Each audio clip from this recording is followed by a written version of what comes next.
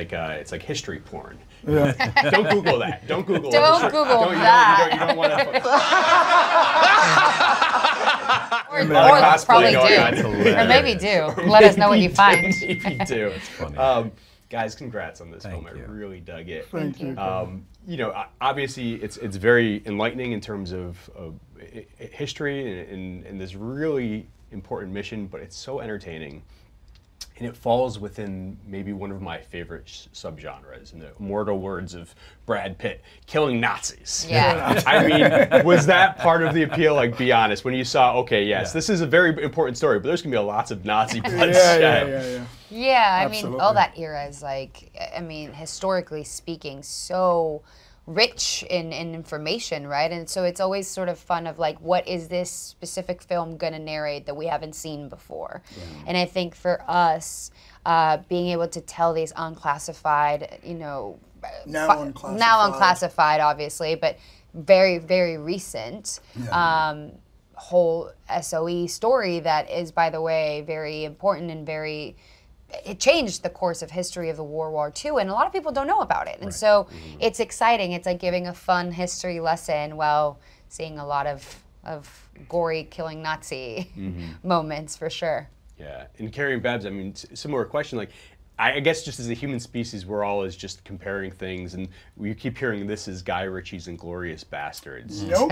No. Nope, because, you know, I mean, we can hear that, but you know, film references, filmmakers reference other filmmakers, and before Inglourious Basterds, there was The Dirty Dozen. You know, with the great John Cassavetes and Lee Marvin, and you know, so this is from that. It's from beyond Inglourious Basterds. This is Guy Ritchie's film. Yeah, you can't compare it to anyone. Yeah, you can't compare it. You can't compare Guy to anyone. You can't. There's only one Guy Ritchie. That's it. Well, let's talk a little bit more about that. I mean, how is working on a Guy Ritchie set different from any experience you guys have had? Very playful, very fun. fun. You've heard, right? Totally You've heard the word on the street, haven't you? No, tell me. No, he's so much fun to work with. You know, we've all worked with him now more than once, and I think I can speak for them, but I'll let them talk. But it is a joy. It's totally joyful, and that ends up on the screen. He really loves actors. He loves pushing you and making you find areas that you've never explored before as an actor, and always you come out looking better than you possibly had hoped. He lets you play, and you get to play on film. And he looks at you in an eye that is very beautiful, and he's so subtle about it and so nonchalant about it, but the truth of the matter is that Guy Ritchie can see the best of people while speaking to them, and then picks up on that and puts it on film. And what I love about him is like, okay, what are your strengths? What have you not shown the world? Or what is it that I find fascinating about Babs or Cary or Eiza, and how can I put that on screen? Because that's that likability of individuals, and I think everyone has it, really. It's just about having someone that has the eye for it, and he just has that. And so as an actor, that's a dream, because you come in ridden with insecurities, right? You have a plan, you have an idea, you know what you want to do, but you're always sort of, a lot of people don't talk about it, but you're looking at the director as like your teacher, like, did I do this right? Did I do this right?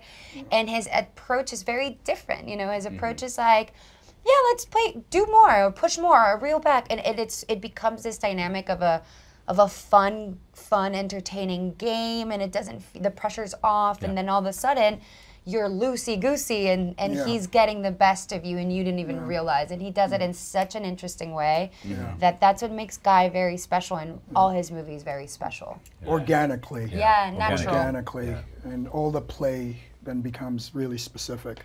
The looseness becomes specific. It's, And really like balances these tones. I mean, here he brings his sort of like signature darkly comedic feel to a history lesson. And, and we feel it from the opening frame. I mean, let's talk about Henry Cavill and Alan Ritchson for a second, because I feel like the way these guys sort of set the tone with that dark comedy, they're doing this thing, and I noticed it's kind of a through line throughout the movie where they're like giggling before they're killing Nazis. Did you guys?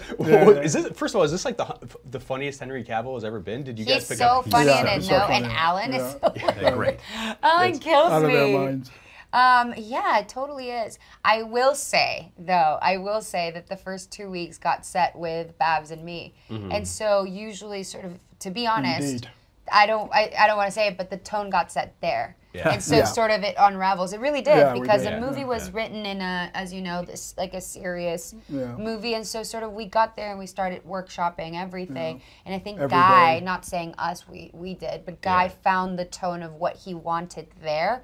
And so it was great because by the time we got to the other part, it was already organic. And so they got to like let loose and have so much fun. And in that regard, I bring that up because as an actor, being able to see the director sort of find the tone of the movie and that process is the best From experience. the first day on. Because we shot for like 3 weeks before anyone else came in, so it was very intimate. It felt like a very small movie, and then it started like growing. But the script was much more straightforward. Super dry. It was completely dry. There was no humor in the script at all. Amazing. This is Guy Ritchie. It's all Guy. That's why that comparison you in the guys are beginning, I was like, because it's him. he did his thing. Yeah. That's awesome. Well, great to talk to you guys. Thank you for having me. Abort this mission now.